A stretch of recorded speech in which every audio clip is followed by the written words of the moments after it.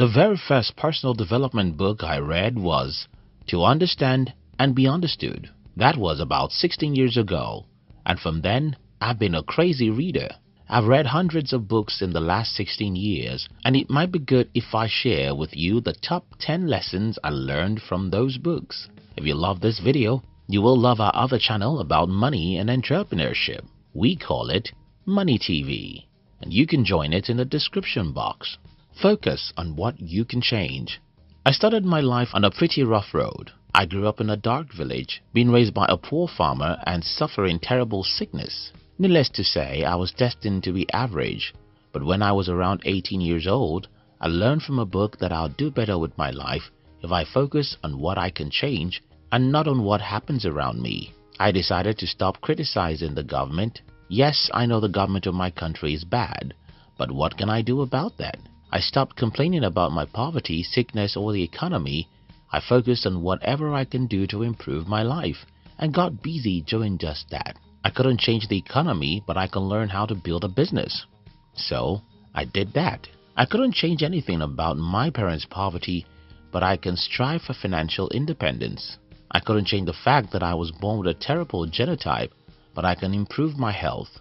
So I formed the habits of eating lots of fruits, vegetables, and water. Most people in our world today focus on what they can't change, and that's the problem. You can't change what you can change.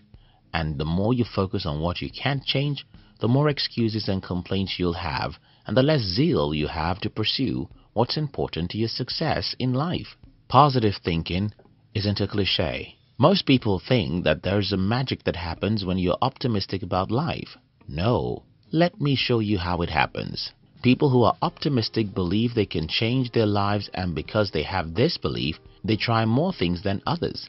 And because they try more things, they make more mistakes, and since mistakes make you smarter, they become smarter. And then, when you become smarter, you become more successful. It's that simple.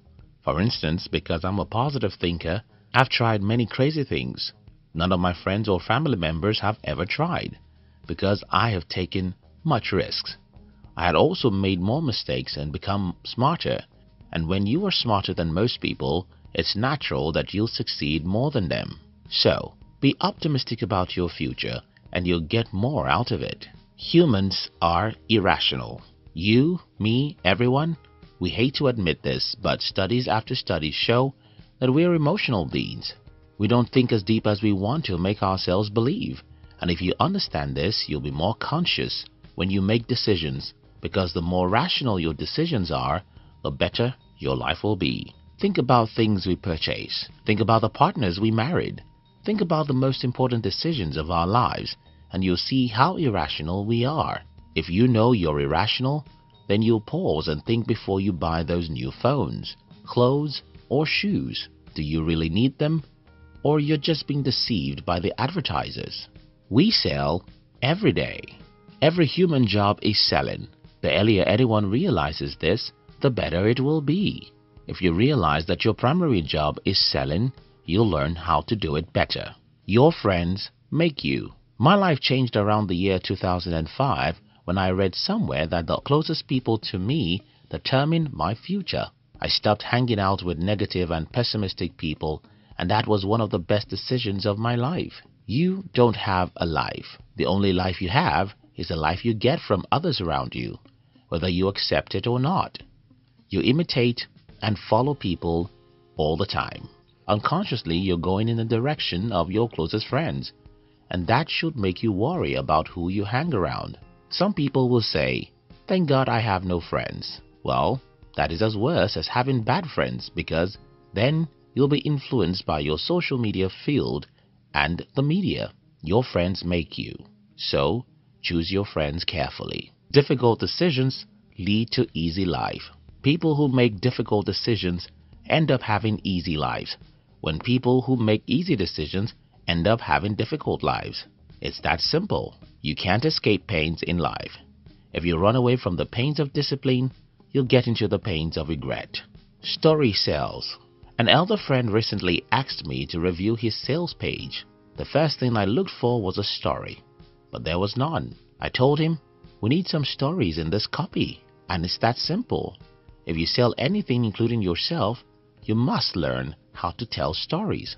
Watch our videos on this channel and notice how we tell stories. The reason is because stories is the best way humans learn. Not just that, stories are the best way to get people to be emotional and then persuade them to do what you want. You get what you look for. Since I was a boy, everywhere I go, I always hear people complaining about how bad my country is. As an adult, I decided to look for the opportunities in my country, and I found too many. Not easily, but definitely. Believe me, you see whatever you search for in life. Look for good people and you'll find them. Believe everyone is bad and you'll see enough bad people to convince you that you're right. Look for how bad your country is and you'll see a million evidences. Look for the opportunities and you'll find many. Time is the thing life is made up of. Some recent studies show that an average American now spends about 11 hours consuming media every day. That should concern every one of us, because if we waste time, we are wasting our lives. You must respect time because time is life.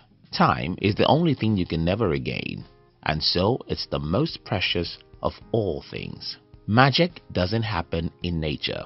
Every meaningful thing you can point out today actually took many hours to make than you can ever imagine. If I ask you to guess how many hours it takes to make this video, for example, most people may think it's just an hour. But well, about 6 different people have to work on this video before you can see it. An average inventor had to spend decades alone in the laboratory before the world even knew he existed. An average entrepreneur wastes his first 10 years before you see his first cars. Things don't happen the way the TV makes them seem. And if you don't understand this, you think that something is wrong with you. I hope this video makes sense to you. If it does, don't forget to join other smart people like you who have subscribed to our money and entrepreneurship channel. We call it Money TV, and you can join in the description box. We love you.